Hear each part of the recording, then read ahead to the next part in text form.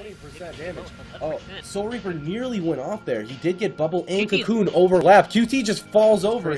Double Hunted getting dangerously low here. He's going to Cloak and Vanish. Is now at 10% health. He could just end up going down right here. 5% health. He's just dipping down really, really low. There's a Rallying Cry, and Rallying Cry is going to fade shortly, man. Rallying Cry has 5 seconds left of it, and he's still at 40% health.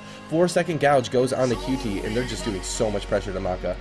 The Rallying Cry fades, and he is sitting really, really low here. Is that 13%? The full cutie comes out, but the trinket is going to come out from Maka. He's still sitting pretty low, but QT looks like he's going to be able to get him to an okay amount of health here. QT's taking a ridiculous amount of damage. Shield wall comes out for the Ret Paladin, as he is taking a lot less melee damage. It's going to break. OMFG sitting pretty low here. Saving Light and the Temple Hunt is doing a lot of damage. The Philly Streak comes out, and they are going to secure the kill onto OMFG this game. Kidney shot on the DXG here. If you just go down right here, he had no more trinket, and that's... The DXG is still just sitting really low. 14% of the full cheap shot. He is going to go down here.